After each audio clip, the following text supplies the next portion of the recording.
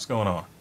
I decided to make this video because the other two videos I made seem to be pretty popular. I mean, not as many hits as the Kramer versus Stewart thing I did.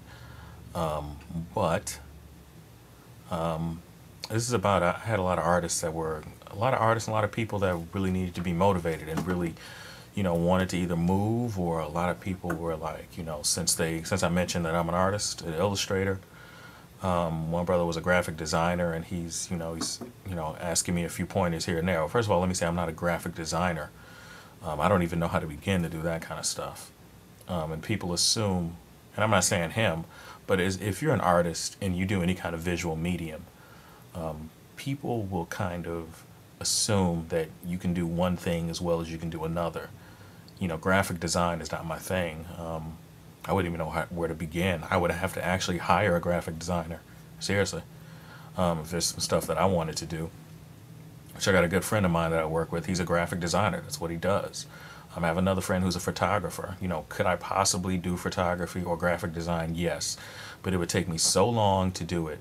It would just be ridiculous. But what I wanted to get to is that how do you get your stuff out there? If you're an artist,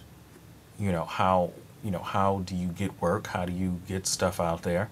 I would say doing this, promoting yourself. There's, right now you have everybody has an opportunity to be heard. You know, everybody has an opportunity to, with the internet and YouTube and MySpace and Facebook, iTunes. You can put your stuff on iTunes. There's so many avenues that you have. So you really have to learn how to become your own promoter, your own manager, your own producer. I was working. All right, I used to mess with beats. I used to make beats back in the day. And you run into a lot of dudes that make beats that are like, then, they rap lyrics about I'm moving keys and I'm selling all this dope and I got money and ice. And then, you say, well, I'm charging you $300 for a beat. And they look at you with, oh, well, I don't know if I got $300 for a beat. Like, well, motherfucker, you selling keys? How do you not have $300 for a beat? You know? So I ran into a lot of that, which kind of just made me just go like, all right, whatever. Kind of tired of doing this shit. Kind of tired of dealing with motherfuckers that really ain't serious. And recently I ran across someone that, he could spit and his boys could, and they needed some beats. So I put together some beats for him. And he's like, well, yeah, I'm trying to put together this record label. And my thing is, everybody's trying to put together a record label that raps, which is kind of admirable. There's a lot of research that you got to do, because there was a lot of research that I did on the record industry. There are books out there. Pick up some books, start talking to people that actually work in the industry. But you can always produce your own stuff. If you make beats, make a little AMV video. Take some of these little manga cartoons like Naruto or whatever kids are watching now, because they're making these fan videos with other people's music in it. So why not just put one of your beats to images that they recognize? That's a way to get yourself out there.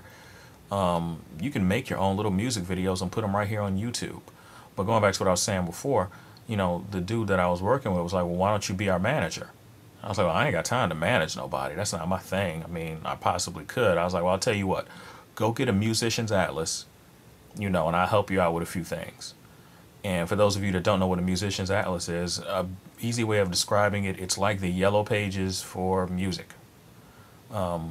And if you don't know what the musician's atlas is and you're trying to do music, okay, that's fine. But now I've told you what it is. Everybody who's doing music needs to at least know what it is or go out and get one.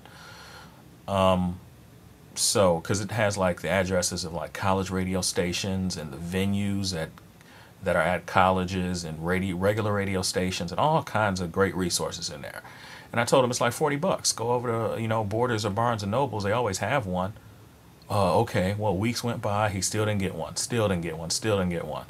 It's somebody that's a drug dealer.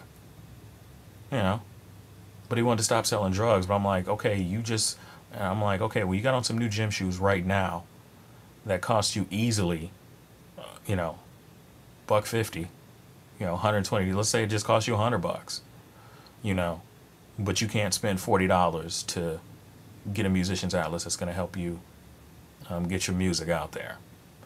And the thing is that you're dealing. Sometimes you're dealing with people that are just not serious, or some people that just have a certain mentality, and this whole thing. And a lot of people that I run into are like, "Well, I could sell my CDs for $5." I'm like, "Look, stop. You make your music and you put it out there for free. Nobody knows who you are. Ain't nobody just buying some shit from you, and you ain't established. You ain't, you know what I'm saying? You got to create a fan base before you start charging people for stuff, you know." And my thing is this: for anybody out there that's trying to make it, you got to create a fan base. So if you're doing art, then you need to get your artwork out there and you need to advertise it. And I'm at the stage now where, I'm really looking at, I'm more of a storyteller.